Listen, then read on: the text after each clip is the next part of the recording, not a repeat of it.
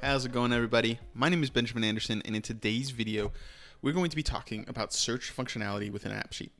Now, at the top of every deck and table view there should be a little search icon.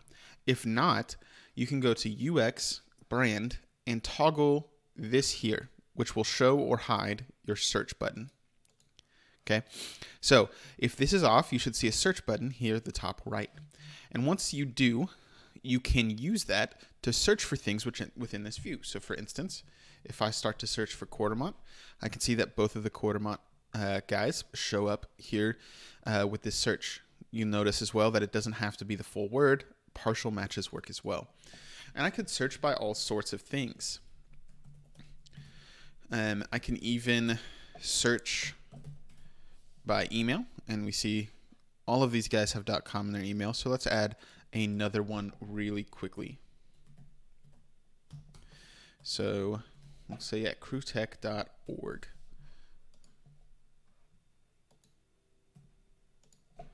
All right.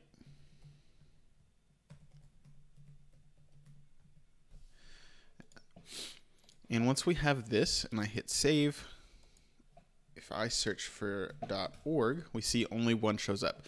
So I can search by just about anything in this. But you may be wondering, how did I set that up? So if I go to the employees table under columns, I can click on one of my columns, go to other properties, and you can say whether or not you want this to be searchable.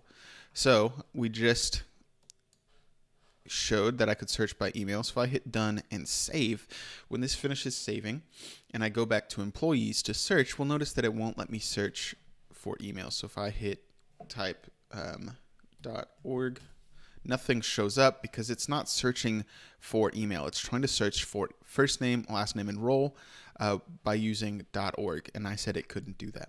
So since .org doesn't show up in any of those searchable fields, no results display.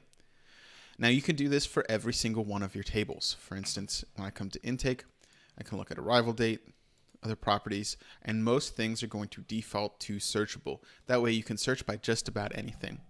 So you can only search for one thing at a time, but you can search through just about any of the columns, making the search functionality deceptively robust. And that's really all you need to know for the basics of the search function.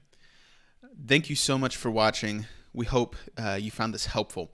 If you have any questions, please throw them in the comments below. If you did find this helpful, please like this video. And if you're looking for more content, please subscribe. Thank you so much. Have a great day.